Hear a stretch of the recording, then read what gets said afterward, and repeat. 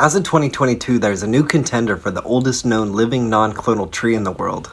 It's the largest tree in Chile's Alerce Costero National Park. It's named Alerce Milenario, or the Gran Abuelo. This great-grandfather tree is estimated to have about 5,000 rings, which would make it almost as old as writing and recorded history. Only about 28% of the tree is still living tissue, and most of that's in the roots, so some of the center could be rotten out.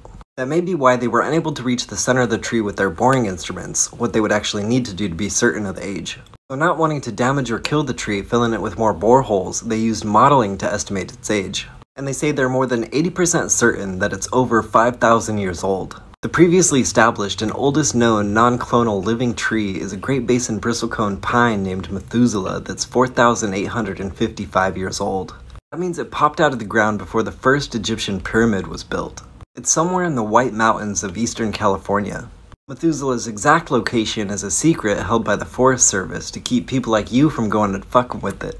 But the actual location is supposedly widely known because it was leaked in 2021 by some YouTuber. But then other people say that this 1958 National Geographic has a picture of the real Methuselah, which is much bigger than his purported Methuselah.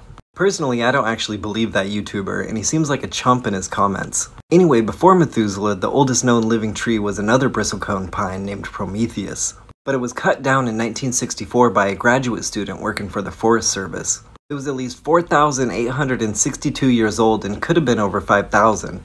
I think bristlecone pines look really gnarled and badass. Some really old specimens have a single strip of living tissue connecting their roots to a handful of branches.